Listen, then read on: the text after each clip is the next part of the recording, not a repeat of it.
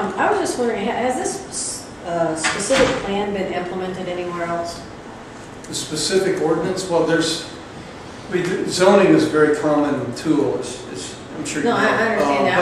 But this specific regulation was written for this watershed, so no, I can't point to some other county somewhere in the country that we cut and paste this from.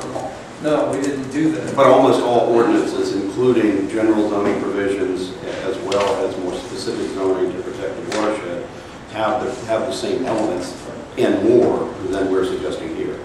So is there an area that I could look at and pull out some of the specifics that you're talking about and look at how that's affected that particular area as opposed to what you're trying to do now?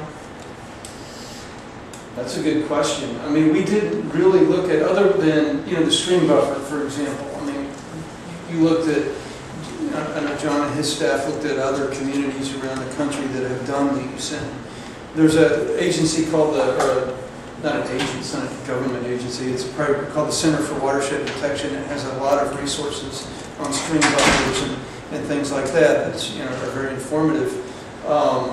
As far as everything else, this was really custom made for this watershed. Although, I mean, everybody regulates uses and so forth, as I mentioned. So some of the particulars, have they been implemented somewhere else? Oh, yes, all over the country. I think if you simply Google watershed zoning regulations, you'll get dozens of examples that will come up. Okay, and then can I ask another question? Sure.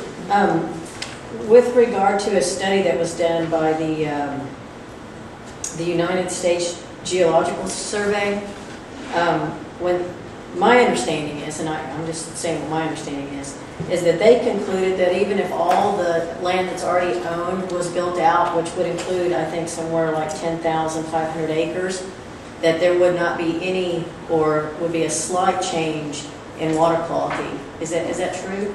Well, that's what I've heard. I haven't, that study, because I looked for it today, has been pulled from their website and is being revised, and my understanding is that those conclusions are going to change. So it's under consideration to be revised. I don't know what they're actually going to do. Okay, well, I just had a question about that. Okay, thank you. Thanks.